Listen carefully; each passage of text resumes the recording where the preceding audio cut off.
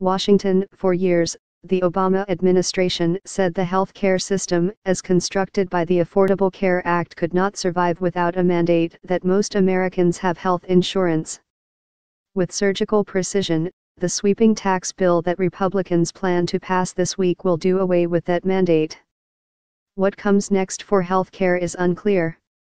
The demise of the Affordable Care Act's mandate will lead to higher premiums and lower enrollment in plans sold on the health laws marketplace, Wendy K.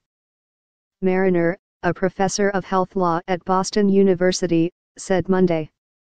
But she added, "I don't think we can say with any confidence how much premiums will rise or coverage will decline." The Republicans' move came as something of a surprise. Democrats rejoiced when they defeated multiple Republican efforts to dismantle the health law this year.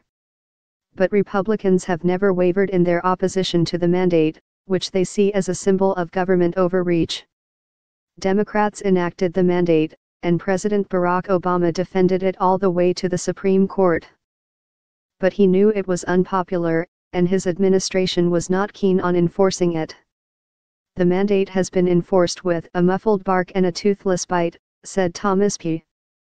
Miller, a health economist at the American Enterprise Institute and a critic of the law. Insurance companies and Democrats in Congress find themselves in rare agreement, predicting that premiums will soar and insurance markets will swoon if the government can no longer threaten people with tax penalties for going without health insurance.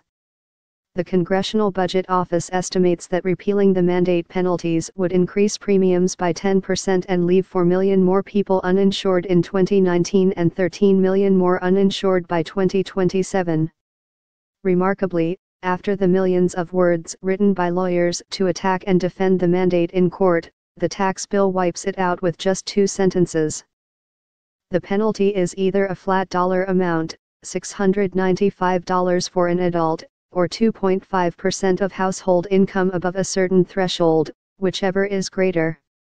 The tax bill slices the penalty to $0 and 0%, starting in 2019, relieving taxpayers of $43 billion in penalties they would otherwise pay through 2027, the Budget Office says. Researchers say the mandate sends a signal about the importance of coverage. Without it, the Congressional Budget Office estimates that 5 million fewer people would have coverage through the individual insurance market, 5 million fewer would be enrolled in Medicaid, and 3 million fewer would have employer-sponsored insurance.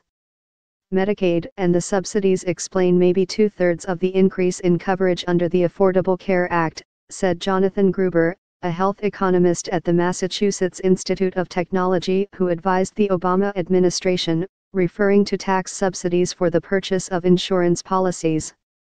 But about 1/3 of the increase in coverage is unexplained, he said. "We think a lot of that is due to the signal in the law. People say, hey, there's this new law, I should go sign up now. That signal is getting reversed."